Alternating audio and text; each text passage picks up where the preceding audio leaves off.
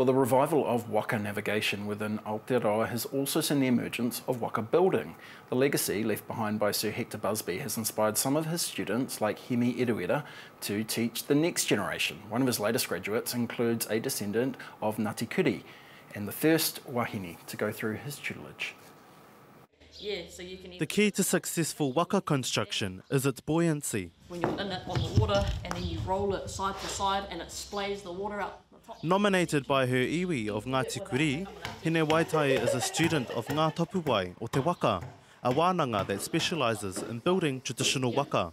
In my first year, I spent 4 months of the year in other countries building waka. 4 months of the year overseas, so Hawaii, Washington State, Washington DC, Seattle. We were away for a month at a time sometimes. Wahine are rarely seen in the waka building space and some challenges are expected. It's cool. It's really, I don't know, I find it's very empowering for other people.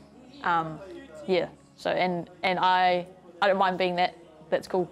Yeah, I'm kind of just like, I love it and it's my mahi, so I just get on with it. If I'm quite honest, I don't have to face a lot of those challenges because of my tutor.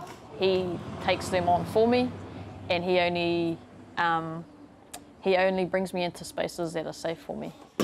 One of the key lessons she has learned in building waka is to have an open mind. It's kind of an amalgamation of all these real interesting techniques that don't make sense in a Western world, and sometimes some of the things and tools we use don't make sense in a Māori world, so it's kind of like it's a bit conflicting in a few different things. So you have to come with an open mind and be able to be taught. We have that V shape, and these things, if you get water in it, you can fill this with water and shake it out. Some of these logs give us a bit of grief, and sometimes you want to go, this one's not going to be a waka, it's going to be firewood.